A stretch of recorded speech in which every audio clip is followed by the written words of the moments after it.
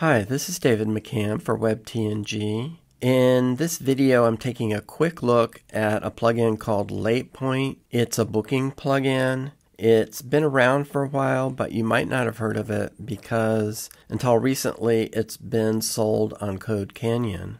They've started selling it on their own website, and it's getting some more attention because Brainstorm Force, the makers of the Astra Theme, they've invested in LatePoint, and they're going to be integrating it in with some of their products like ZipWP and Shortcart. So this is the LatePoint website. There are just a couple of things I wanted to show you on here. We'll look at the add-ons in a few minutes. I wanted to show you, here's the regular pricing that they have. 1 website, 5 websites, or 10 websites. And then they have a basic plan, which does not include any of the add-ons. See, there are quite a few add-ons here. And they have a pro plan that does include them all. Okay, and I think with a basic plan, you're able to buy these a la carte. Then the other thing I wanted to show you here is on their support page, they do have quite a few articles for getting started and setting it up and whatnot. Okay, and they do have instructions also for developers to create things like your own integrations.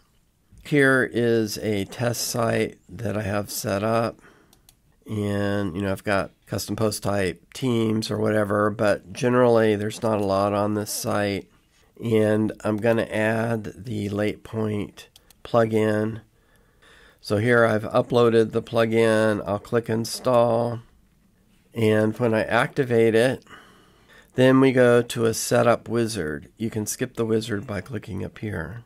So we'll go in, and basically they want you to set up the minimum you need to use the plugin. So we'll do that. We'll have our user called Ann Winslow, and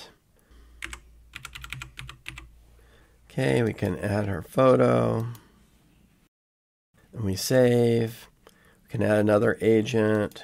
We can create a service. So we'll say pre-sales call. I don't have an image for this right now. And we can add another service, but we'll go next. Then this is your calendar. This is kind of the overall work hours. You can tweak this and have exceptions and things, as we'll see. Right now, we'll turn off the weekend. Go next. And then you go to a dashboard. Okay, here you see your performance. This is going into the past. This is set up by default to go back a month, so you can see how you've been doing. Here you can see what's coming up. You can manually enter a new booking. Here's your pending bookings, your activity log. You can click in here to search. Then down here, this is your daily view. So this is nice if you're doing appointments all day. You can come and check here. Then here are the calendars. We can edit the working hours. Here are the appointments. We don't have any appointments yet. Payment, we haven't set up payments yet. We don't have any customers yet. Services, this is what we set up. We can edit this. We can add categories for your services. Here's the agent. You can add new agents. Locations, if you have multiple offices, and there's a locations add-on. Now here are the add-ons. Like I said, you can buy them a la carte, but if you have the pro plan, then they're all included. So here's custom fields, so you can add more fields to your booking form. Role manager, taxes, webhooks for integrations, chat, coupons, Google Calendar and Google Meet, group bookings, locations, MailChimp, Braintree, Flutter, so there's some payment options here. Okay, quite a few. Reminders, tweak service, your time slots. You can have add-on services, Twilo, texting, time zone selector, and zoom integration. Then here are the settings. So you have statuses. These are internal for your agents. You have your clock and your intervals. You have the option to show appointment end times, enable verbose date. Let's turn that on. For the end times, you can have time restrictions, how far in advance and what's the last point before the event that people can book. And quantity, this is for future, for recurring bookings. Then your currency and currency formatting, phone options. You can validate the phone number. You can show the country code flag next to the international prefix. You have color options to kind of match a theme. And you can hide the picker when there's only one time slot available. You can hide slot availability count. You have the option one agent at a time. Only one agent can be present at a location at a time. One agent can perform different services simultaneously. Allow rescheduling, allow cancellation. Customer cabinet for new appointments, and authentication. So use WordPress users as customers. You can require the users to create an account. So I'm going to turn those off though to remove that. You can have social logins with Google or Facebook. These are some default pages that you can use. And here's information, kind of basic information about your company. This thing where you would use this for users. So like if you had an onboarding for a membership site or a training site, then you might use this. So very full featured. Here you can tweak the schedule. You can set days with custom schedules, have holidays, set your holidays and days off.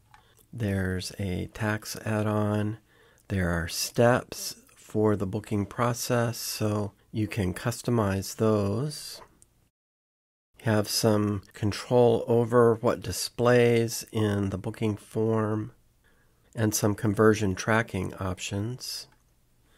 This is where you would set up your payments, your notifications. You can use default, WordPress email or use the SMS add-on. Here's where you could tweak your email template, your password reset form if the user is creating a WordPress user, the roles, and here's where you would activate your license, and we're using the latest version. Can go to the website and look at the system info and the installed add-ons. Then here are processes. So you have processes, scheduled jobs, activity log. You have integrations. So you have calendar, meeting, and marketing to be like the email integrations. And this is where you would add form fields and select which fields are required. Down here at the bottom, you have the option to go to WordPress. And let's go and add a new page. And we'll call this pre-sales call. And then you'll see that there's the option for a booking button or a booking form. So we'll do the form. It does not give us many options here, but you can hide the summary panel or the side panel. There are step options, other settings, such as the calendar start date, and you can set a name for styling. Okay, let's just publish this and go view the page. So here is the form. If we had more than one service, then they would be listed here. You can see this is a trial version of the plugin. So we'll go ahead and we'll say we want a pre-sales call.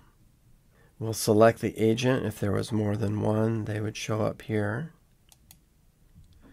And then we set the date, and we'll have it at 10 to 11, and we'll put in our name and email address, and we could add comments if we want, and then we do the next step. If we had set up an option for payment and we had set the cost for this service, then the payment form would show up here. But we haven't done that, so this is just a free option. We click submit, and here's our confirmation code. We can add it to our Google Calendar, we can print it out. So that's kind of the booking process. Okay, let's go now back to the dashboard. We see there's nothing here because this is performance in the past. If we change the calendar, the time dates, we see we do have one appointment here. And here is our appointment. We can go in and look at it. We can change it if we need to. Here's the customer information. So that is LatePoint, and it's a very, very quick thumbnail view. Obviously, there's a lot you can dig into here. But what I wanted to do is just give you a very quick look at this because it is being introduced to Brainstorm Force customers, and people may wonder what it brings to the table. There are a number of booking options available. Is this the right one for you? Well, that's something you have to decide.